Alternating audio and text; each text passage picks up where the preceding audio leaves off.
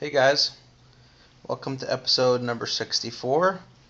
Today is Wednesday, so it's DIY Wednesday, and I wanted to do something not project related today, but actually something to do with the turtle hobby.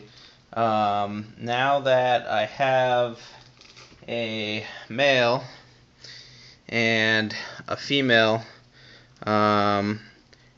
Diamondback Terrapin, I wanted to just talk about them individually and also together to compare and contrast different traits with them, which help you determine the sex of the animal.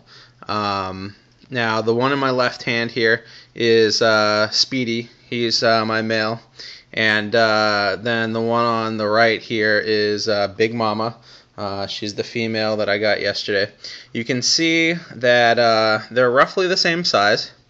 And I'm just going to take one of them right now just so it's easier to handle. And what people recommend for Diamondback Terrapins, at least, for sexing Diamondback Terrapins, is that they be at least 4 inches in shell length. And you can see she's just over 4 inches in shell length. And the same with Speedy. Sometimes you can tell a little bit earlier, maybe 3.5 inches. It just kind of goes from turtle to turtle.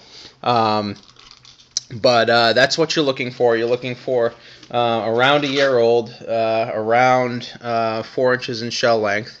And the first thing, the most obvious thing you're going to notice is the difference in, they're really going to make this difficult, the tail size. So Speedy here on the left, you can definitely see his tail in comparison with Big Mama. His tail has dropped. It's like 3 or 4 times the size of Big Mama's tail. And that's going to be your primary way to tell which one is a male and a female.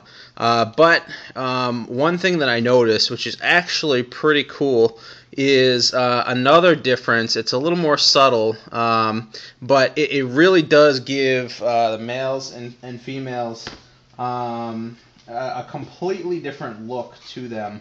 When you're looking at them head on, and that is the shape of their head. So Speedy's here on the left. You can see his head is more or less torpedo shaped. It's very long and narrow, and when you're looking at him straight on, it's got a very torpedo-like shape. Now you can compare that to Big Mama, who when you look straight on, her head is much more boxy looking. It's not quite as narrow and streamlined. It's actually more rounded and more square in overall shape. So I don't know if you can see that, but it's very apparent when you're looking at them close up, head on, which one is a male and which one is a female. And I find that kind of fascinating. So here they are kind of together, and I don't know if you can pick up on that difference from Speedy on the left here to Big Mama on the right in the shape of their head, but it's definitely there, and it's definitely something that I recognized immediately once I put Speedy and Big Mama together. And it's one of those things that you can look for in your terrapins to try to help determine which one's the male and the female. Again, obviously, the tail size is going to be the primary indicator, but also that head shape is also another interesting indicator. So that's all I wanted to share with you today. Just a quick little update. That's a pretty good view right there from that angle. I'm going to put these guys back in the water because they definitely want to head to sleep. Just a quick update on Big Mama. Her nose is a little bit better today. I don't see any signs of infection, and she's definitely eating and swimming around just like a happy, healthy turtle here. So I think I think she'll be okay. But that's all I've got for right now. I'm going to go put these guys back in the water, and I'll see you guys later.